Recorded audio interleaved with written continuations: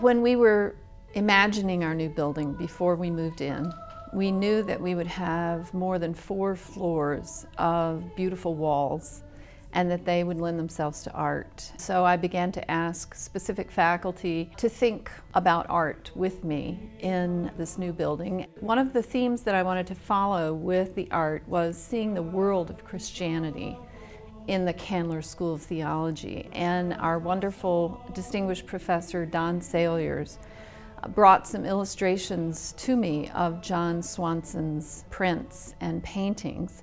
And I was very taken with them. His art is hung in the Vatican, in the Bibliothèque Nationale, in the Tate Gallery in London, in the Smithsonian.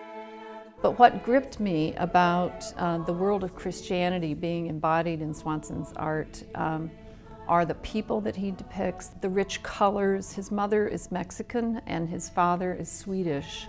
And you see this European Latino blend in his art, and the faces that he captures can be seen as fairly universal. They carry kind of a resonance across culture for you.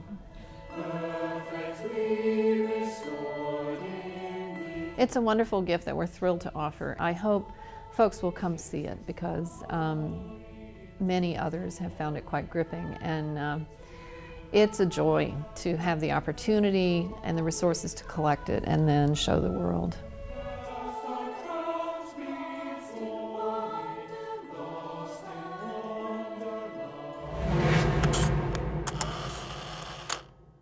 The preceding program is copyrighted by Emory University.